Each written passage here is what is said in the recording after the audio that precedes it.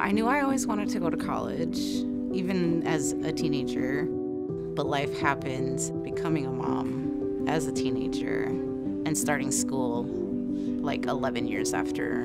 Those were my biggest obstacles.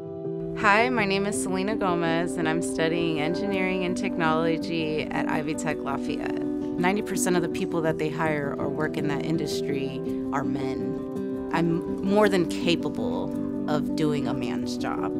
I really, really love math, and I'm just naturally good at it. And I think a lot of women are capable, a lot of mothers, especially who are in a position like me.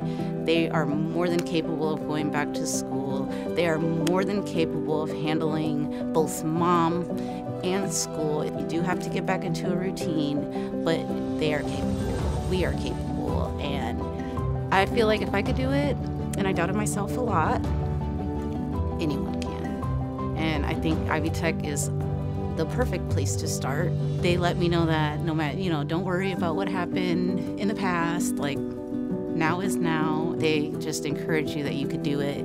You got this. We have tutors. You can get the help you need, and we'll be here to help you. Ivy Tech is pretty awesome as far as me being able to make the schedule that works for me.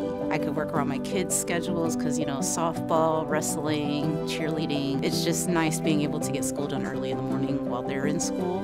My kids and my family are my main inspiration for furthering my education. If you are a mom, it's a quick degree to start having a better career for yourself. I do want something quick so I can start giving my kids a better life.